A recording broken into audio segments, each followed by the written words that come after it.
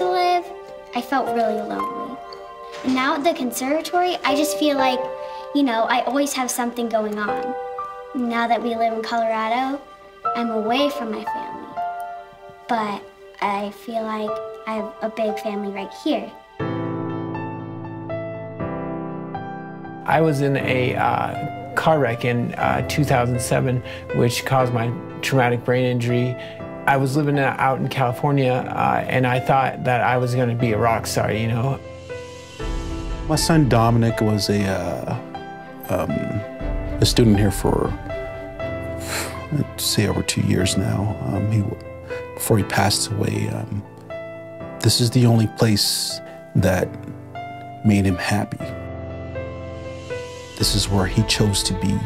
Making music and continuing to do this was his passion, and the only thing that would break the depression that he suffered after the loss of his mother. Every child that walks through this door has what we know, an essence. So many kids are walking around not even knowing, and that's the tragedy. And that's why I've come to believe that this place is so important, that there's so many young people that are so disoriented, but every single one of them has that essence. I can remember when I dropped her off the very first day, she was very timid, very shy about coming here. And the minute she came through that door, it changed. Children are 25% of our population, but they are 100% of our future. This is a big deal about trust. When we give our baby birds to you, we know that the conservatory is going to soften the blow. You're caring for them, not just whether they complete the show and they sing well or they have an instrument, they're playing an instrument, but you're teaching them to be great human beings. You can find a lot of places that will teach music and teach theater, but there are not a lot of places in this city or in the world that teach essence.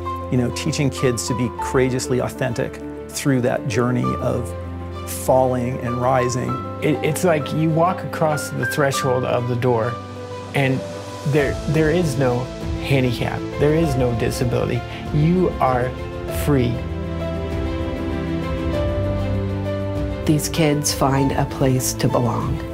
My son's battle might be different from somebody else's child, but I just want everybody to know they have somewhere to be and somewhere to go. If it saves one child, then I think that we've all done our job.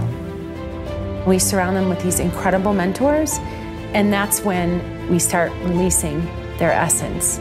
And that's where every time you have an opportunity to stretch them and bring that out even further, they turn around and go, wow, did I just do that? Yes, and you did it really well. For me, the conservatory unleashed a whole new person. Something about me clicks in like my soul, mind, and heart. It's like a new presence is involved. I call it like euphoria, the extreme state of happiness, and that's what I find when I'm here.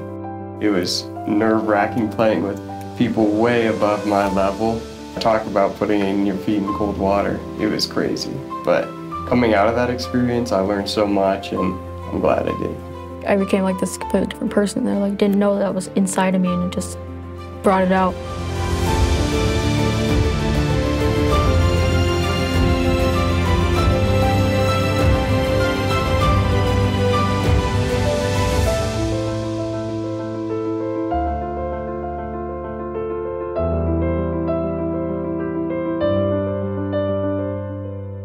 You know, once they leave, they still call or text any time of the day or night.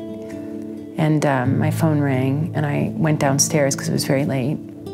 And I'll never forget that, because that was the first time that someone called, and I'm like emotional, and he said, guess what? I said, are you okay?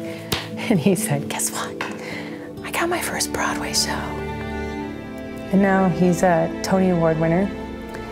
And that's, and he still comes back and teaches, which is like it's like everything you ever would want.